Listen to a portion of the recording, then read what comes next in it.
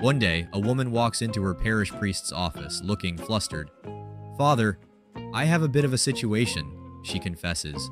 "I rescued 2 female parrots from that infamous brothel after they shut it down." The priest raises an eyebrow, intrigued. "And what's the issue?" "They only know one phrase, and it's, well, quite inappropriate," she says, cringing. "What do they say?" the priest asks, unable to suppress his curiosity. The woman sighs. "They squawk, 'Hi, we're prostitutes. Want to have some fun?' It's mortifying." The priest chuckles. "I can see why you're embarrassed, but fear not, my child, I have a solution." He thinks for a moment. "I have 2 male parrots that I've trained to pray and recite scripture. Bring your parrots to my house, and I'll put them in the cage with my boys. I'm sure they'll teach your parrots about holiness in no time."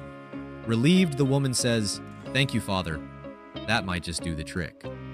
The next day, she brings her feathered friends to the priest's home. As she steps inside, she sees his male parrots perched in their cage, clutching tiny rosary beads and chanting, "Hail Mary, full of grace." Impressed, she places her parrots in with them.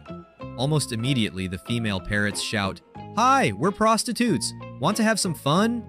A stunned silence falls over the room. Finally, one male parrot glances at the other and says, "Rock, put the beads down."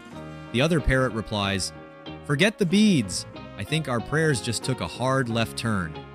And that's how Father's house became the new Parrot Party Central.